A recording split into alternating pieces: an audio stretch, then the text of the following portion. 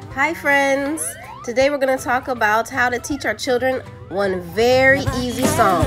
La vaca Lola tiene cabeza y tiene cola.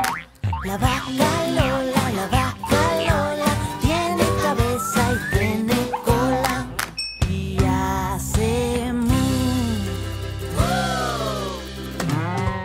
That cute song only has 10 different words. If you take a look at the words, you can pick out a few that your child doesn't know very well. My daughter didn't know cow, has, and tail.